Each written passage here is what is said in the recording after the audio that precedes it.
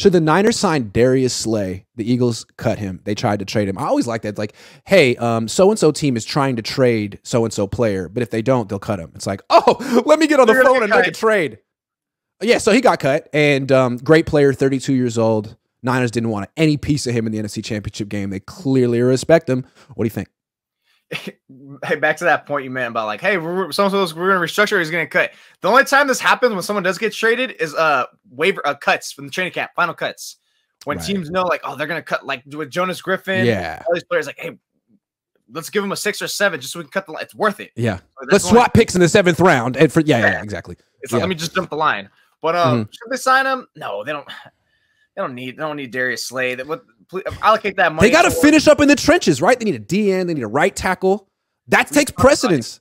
Please do that. Especially when Lenore is such a great player. Like, he's so good. Okay, relax. I didn't say he was a great player. I'm just kidding. I'm just kidding. But you have a pass rusher, then it allows you more time to have him develop into a great player that you hope he's going to be. The same thing in the slot. Samuel Womack, who's going to be there. We haven't even talked about that absence now with Jimmy Ward gone. But Darius Slay, nice, sweet. But to me, if he wasn't willing to restructure with the Eagles at the money amount he was making, what's going to make him take less with the 49ers or someone else? Well, what you can always do is what they did with Hargrave, right? You give the big signing bonus, you backload the cap hits. In the first 2 years, they're like, but eventually it catches up to you. But the Niners keep doing that. I don't know. I still think they need a D end. They already did that for Ward. You can't do that for 2 corners. That doesn't make sense. Yeah, it's true. You can't do that. Again, Slay is 32 years old.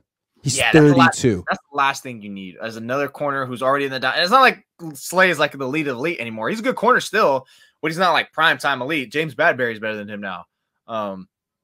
It's just not a deal. And if you give out another big deal to another dude in their 30s, the Niners are going to end up like the Rams pretty soon. They really will. Yeah, do not do that. Go for a freaking an edge rusher. Yannick Ngakoue.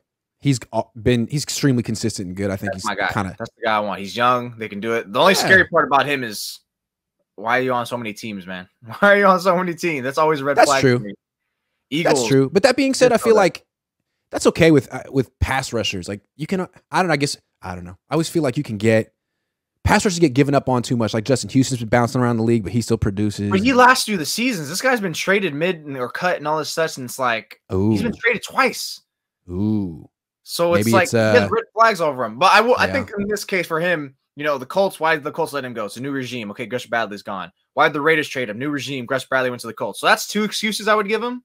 The only one I wouldn't is like, why did the Vikings cut or trade you? And then why did the Ravens give up on you? They'll be the 2 teams I'd get. Because he priced himself out from the Jaguars. He was phenomenal with the Jaguars, but yeah, I still think he's worth it.